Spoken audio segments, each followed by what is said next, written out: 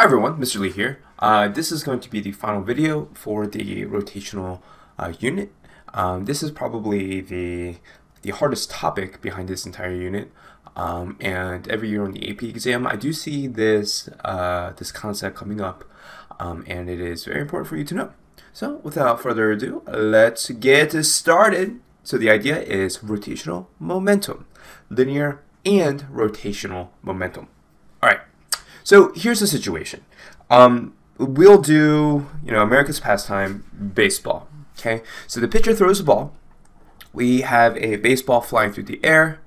Boom. Okay. It's going through the air, and we have a bat. Okay. And the baseball and the bat, they collide. Right. So this is what we know. When the bat is swinging, it's moving in a rotating pattern, a circular pattern. So we can say that this bat has rotational momentum. Okay, and the ball, it has linear momentum. So here we have two different forms of momentum. And according to the conservation of momentum, your momentum initial and your momentum final have to be equal, right? So we discussed this. PE is equal to, or PO is equal to PF, or LO is equal to LF. Now, here's what's so tricky about this situation with the bat and the ball.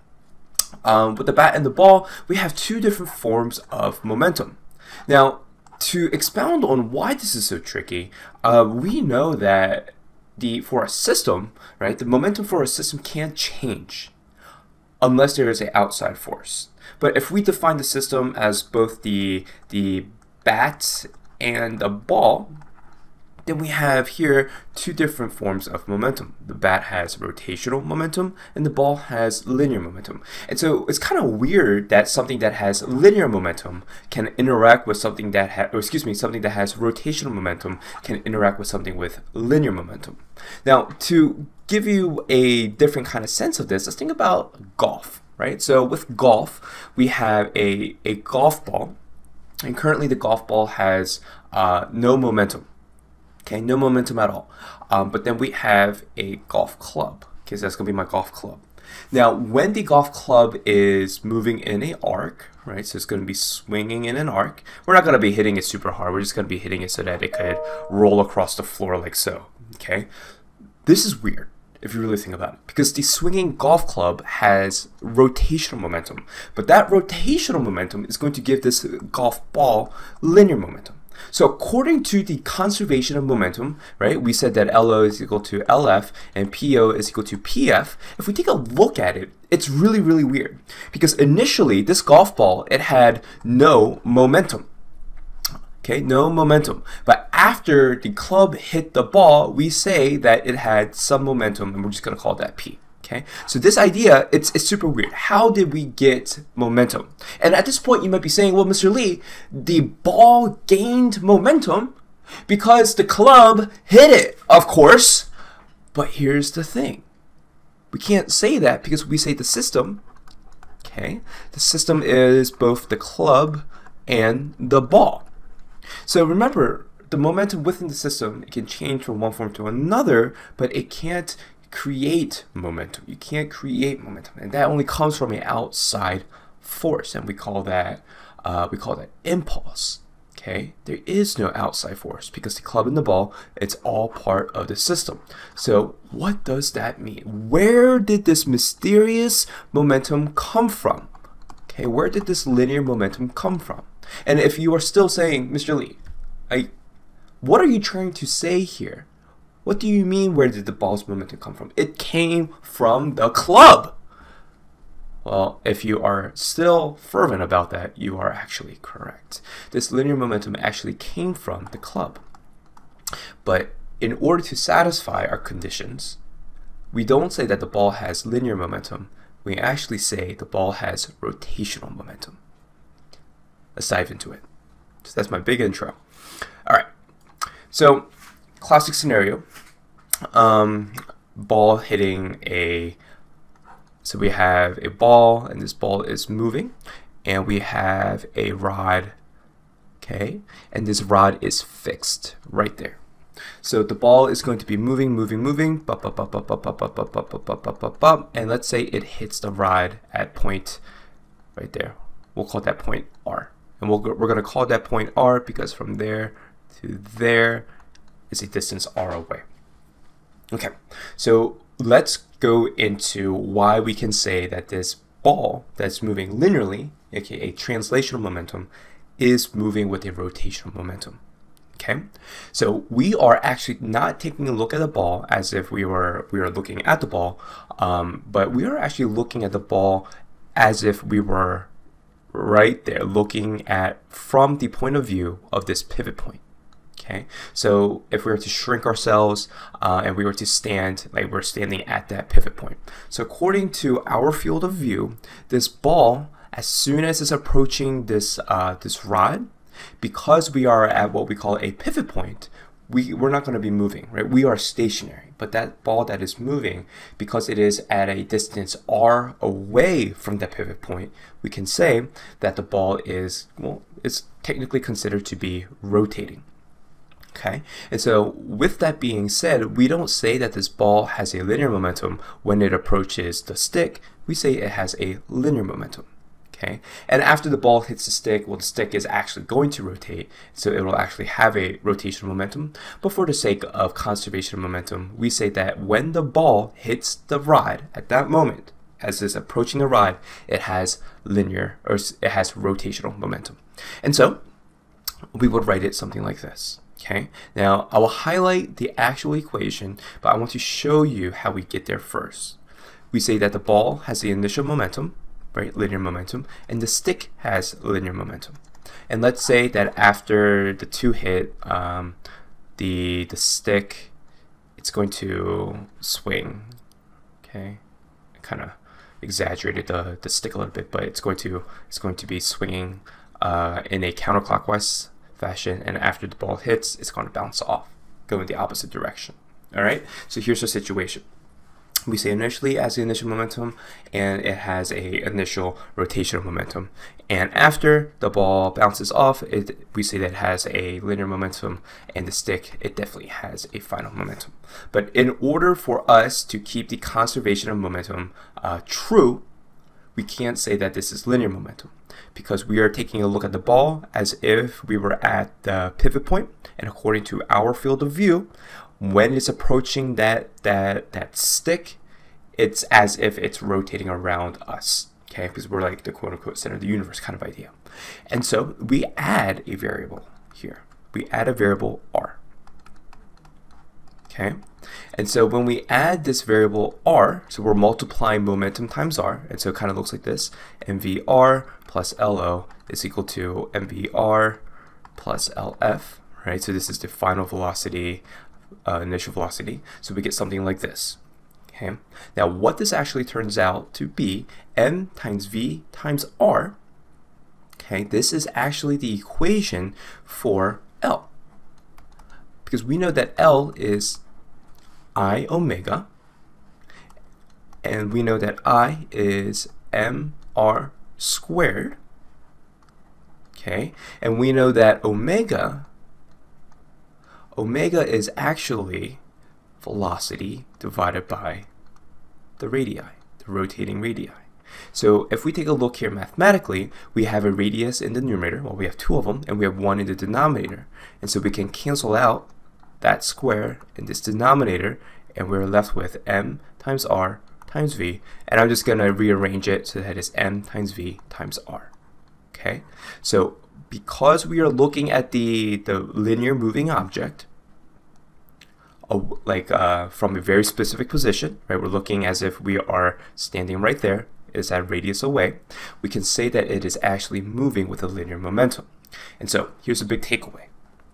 In order to get the rotational form of momentum of an object moving in a straight line, all we have to do is multiply that object that is moving straight line by r to get the rotational momentum. And so for our situation here, we say that there's initial momentum, we're going to call it 1, plus momentum 2 is equal to L final 1 plus L final 2. Okay, so here is our big idea. This is the conservation of momentum. Well, technically you're going to start off with this form, okay, because we have two objects, and those two objects are both rotating, and from there we can break it down like so. All right, and then from there we could break it down even more. So from this second line, we can say so MVOR plus L initial. So instead of saying L initial, we can say I omega initial is equal to MVFR plus I omega final. So for our scenario here, this is what the equation will turn out to be. Okay, and once again, it all depends on the different scenario. So for example, in this scenario, we had a linearly moving object hitting a stationary stick and it bounced off. And that's an elastic collision. If it was an inelastic collision, we would adjust the equation so that it would be appropriate for that situation as well. Okay. All right. So let's do a different kind of scenario so that you can see how we can use our equation and our favorite thing to just cancel things out because they equal 0. All right, so we're going to do a very similar situation, but let's do a ball that is stationary, and this ball that is stationary is going to get hit by a stick, okay, and the stick has a pivot point right there. I'm going to call that PP for a pivot point, right, and it's going to swing and it's going to hit that ball. So after it hits the ball, let's say the stick comes to a complete stop.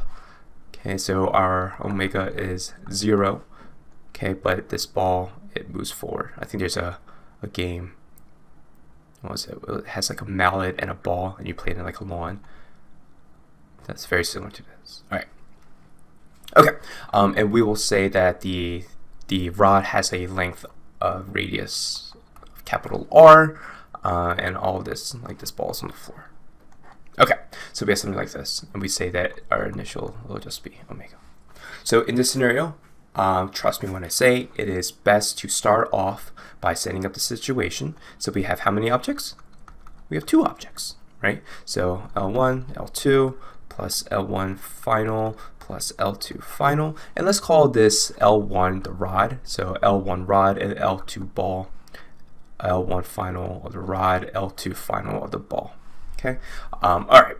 Now, initially, we say that the ball is not moving, so that we can cancel out this the second one. Okay. And after the rod hits the ball, the rod comes to a standstill, so that cancels out. And so our equation is L1 rod is equal to L2 final of the ball. All right. Now you have to ask yourself, which one of these is moving in a linear fashion? And the answer is the ball. The ball is moving in the linear fashion, so you're going to use the translational version of the rotational motion or rotational momentum. So that will be m times v times r. Okay, and because this object, this stick, is actually moving in a rotational pattern, we can replace this with I omega. All right, and from there, based on what the problem is looking for, you would solve for your missing variable. Okay. Let's do one other one. Okay, so you can think of this like a lacrosse situation or like a net, right? A ball. So we'll say that a ball is moving this way, and we have like a catching net of some sort. All right, so we have a catching net of some sort. So this net, we say that it has 0 initial momentum, and we'll say that this ball has some initial velocity called v, and it's going to strike at a radius r away. Now it doesn't have to strike at a full radius r. Like the ball could hit somewhere like here, and that just means that our radius would change, right? But for this scenario here, we're going to say that it's going to actually hit the net at location r. It hits the net, the ball in the net. They're going to combine, and it's going to be, so we'll have the ball in the net like so, and then after it catches it, the ball net situation is going to move in a clockwise fashion. It's going to rotate, okay, because of the momentum. All right, so for a scenario like this, same as always, you start off with the number of objects. All right, so we have L1, L2. I'm going to call this ball object 1 and this net object 2. Is equal to L1 final plus L2 final. Now see what I do here.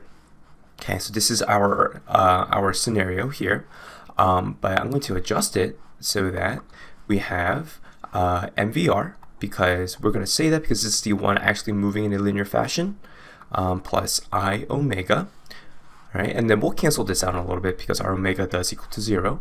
But see what I do here. So normally we would say that these two are combined, but we don't know what the i's are. Okay, so I'm going to show you two different versions of this. When you are given this rotating moving object, we can combine it, right? We can say that is L1 plus L2. MVR plus I omega. And for a scenario like this, where it's L1 plus L2, where it's equal to I1 plus 2 omega, this right here, this I1 plus 2, we don't know what that is. Okay, there's a chart for all of these i's, and so here this I is usually given. Okay, because we don't know what this inertia is, that's given to you. It's either that or they'll give you a formula. They'll say use I is equal to, I don't know, like 1/12 mr squared, right? Whatever it is, I don't know. They'll give this to you. But for a scenario like this, because we don't know what I is, I'm just going to leave it as I1 plus 2. Okay, and this is our formula. We can cancel out the things that cancel out, such as the omegas. So we can say that MVR is equal to I1 plus 2 omega. All right, and we can say this because 1, we don't know what I is, but 2, we canceled out everything that's a 0. So this is a 0, and this will be rotating in whatever fashion. And so from there, based on what the problem is asking you to find, you can isolate the variable and find it. All right, so let's do a quick recap. This idea, it's a little bit tricky to get started because you have to convince yourself that a object moving in a straight line, it can be translated into a object that is rotating, right? It is one and the same. It all depends on your point of view. Okay, so we went over the how that can be taken into like this point of view. And second, we came across how we can turn a linear moving object into a rotating object, and that is through substitution of equations. Right? And then from there, we saw that all you got to do is count the number of objects that are moving, because those are the momentum, and you set it equal to each other because of conservation of momentum. And remember, the only time momentum can change is if there's an outside force. And then from there, we came up with a technique. Okay, and a technique is you have to ask yourself, what is moving in a straight line?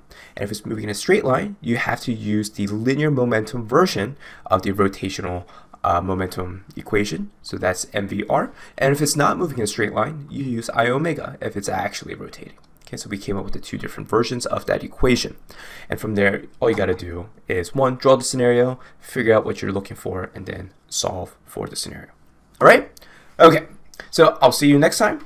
This is the end of the rotational momentum equation video. Bye-bye.